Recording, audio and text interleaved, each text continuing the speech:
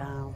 All righty, we'll be freezing for a reason next week at NBC Connecticut. It's the Special Olympics Penguin Plunge on Sunday, February 10th. And today we're joined by Heather Campbell, who participated in one of the Special Olympics Penguin Plunges last year, and Misha Campbell, who is the Special Olympics Hamden local coordinator. Ladies, good morning to you. Good morning. Thanks for being here this morning. Thank you for having us. You're welcome. It's kind of hard to think about jumping into cold water, especially considering everything that we've had. But tell us really about what the Penguin Plunge is, Heather, and what can people expect?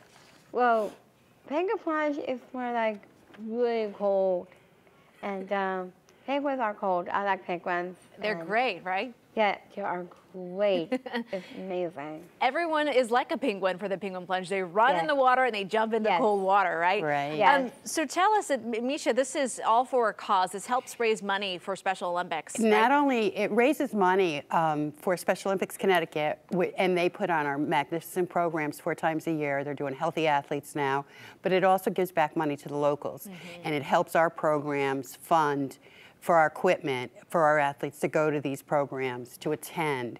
And without this type of fundraiser and people in the community getting together, we wouldn't be able to do what we do, and these athletes would not be helped. So Heather's commitment and her family's commitment and her friends' commitment to raise money for this particular program makes a big difference for everybody in the state. There's over 6,000 athletes. I have been so impressed with this organization since I moved here. It is so huge in the state. And it is. Not only that, you guys help raise money for other Special Olympics groups throughout the country. Yes. So this is such a great, we have such a privilege in our state to have such a huge program.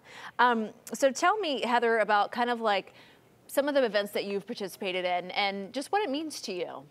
What it means to me is I do a lot of sports, and I've done it. I was a kid, but champion. Yeah. I was 8-year-old, and I felt great being good athlete I am. I'm gonna be a team player. I'm gonna be a team person that I am. Yeah. And, The nice part for Heather and all the athletes, she's been with us 25 years since she was 8 years old. Oh, that's awesome. Is not only do they do the sports, but they make friendships that last a lifetime. They're working on their healthy athlete program in learning how to eat better, make it work for them.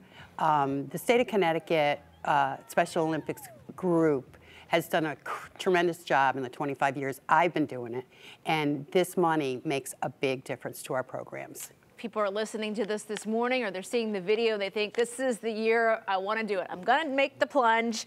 How can they get involved?